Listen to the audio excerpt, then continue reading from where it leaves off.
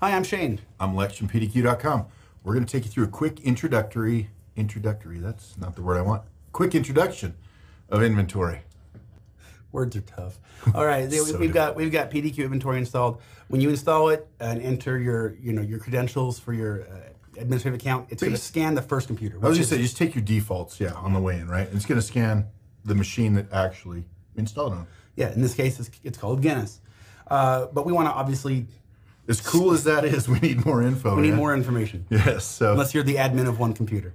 All right, so we want to probably do AD sync. If you use Active Directory and you're using the enterprise mode of PDQ Inventory, you want to do this. The nice thing about using Active Directory sync is it makes Active Directory the master. So anything you add in Active Directory, that will sync into inventory. Now again, this is a read-only from Active Directory. We don't write anything or take anything away, so it's all we're doing one is direction. Pulling it down. Yep. So I went to Options, Preferences. In the Preferences, select the Active Directory, and we do want to have in the Active Directory sync. We're going to go ahead and turn that on in a moment, but we're going to first include container. Now, for the most part, you'll probably want to just include your top level OU. But if you're just a department, other people in you big company, and they don't want you messing with theirs, then you can go down to just the OU or security groups that you manage. In this case, we'll just go ahead and take this top level. Does that sound good? Absolutely.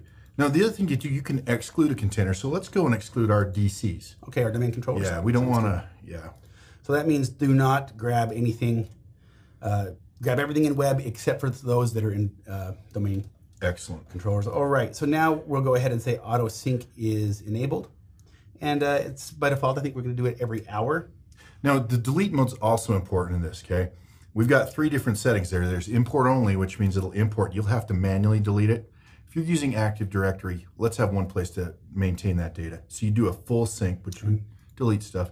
And then if you do have a few that are in a work group, you'd want to do a mixed sync, and then you can add those by name. Yeah, mixed or full. Once again, if Active Directory is the gospel, that's everything that you need, may as well do full sync. Mix and match is the other one. So we'll go ahead and hit save. And now you can see. Did you notice when you hit it, it already started syncing? Yeah. It is now synced up. I love that. And first time it syncs, it's going to start scanning all of those computers. So this is what it sees in the web OU minus the domain controllers, because we excluded those. So, and again, the great thing, once it added them, it started running a sync because it needs some data. Correct. And not only the sync, it's now scanning. It synced to the computers. Thank you. Yes, that's what I meant. It's scanned. Now, another great thing we've got is the collection library, and we maintain that here at PDQ for you guys. Applications, internet browsers, etc. Yep. Now, when this data finishes scanning, these are actually going to be populated with information from these computers. So you'll be able to tell if a machine's got an old version of Chrome, or a machine doesn't have Chrome in this case because we popped up our Chrome. Yeah. Just give this a minute or two to completely populate, and you should be good. Let's create our own, though. What do you want to do? I want to know how many machines in the lab here haven't been rebooted in the last 7 days. Okay. So we're going to go to create a new dynamic collection.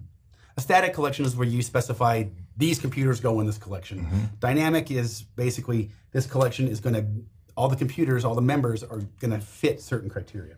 So this is based on uptime what? Yeah, uptime, we'll say anything, uptime greater than 7. 7 days. I was going to say, I know my lab. They're going to get a lot of machines. I don't reboot ever. change it up? Let's 50 days. Seriously, let's do 50? All right. That's going to be crazy. Uptime for 50 days. Now, to find this uptime data, again, here's all the tables you can pick from. We happen to know right now it's in the computer data. And when we pull up a machine, we'll show you how to find that data. But uptime, again, alphabetical. I love that. And uptime, and we're going to, instead of doing between, we're going to do is greater than. And we'll say 50 days. That's hours, my friend. That'd be a lot of hours. Yeah, well. So 50 days. Simple. And you can have multiple filters. Absolutely, well. Absolutely. This is just a simple one to show you how to do this. Show me all the computers that have 50 days and have, Windows 10 version 1803. There you go. So we'll say okay. Now, that again is going to update. There we go. Look at that. Whoa, 50, 100. You got some days. Check it out. 284 days. I'm trying to set a record. I think you are. Well, again, information is your biggest asset as a sysadmin. So now we know that somebody's been neglecting their job. That's right. But once again, look at the collection library. It's a great cheat sheet to be able to determine exactly how to build filters, how to build collections, etc. Absolutely. And now since we've got this data in here, we can start, look at this. If I go to Chrome, how many machines have got Chrome on it? The membership's going to update here, and we should be seeing, oh, here it comes. When you first install it, when you first grab your computers, it does take a little bit. Give it several minutes to update everything. When you select a collection, it will say hurry and populate this right now. So yeah, there you go. These are all the computers that have Chrome. These are the ones that have the latest version, which is there. You see, there's the latest version right there. I'm pretty sure I keep on top of my game with the Chrome. Yeah. No. Those are all, yeah, so 20. So only one. There's 20 that have the latest. That means that one is going to end up having the least.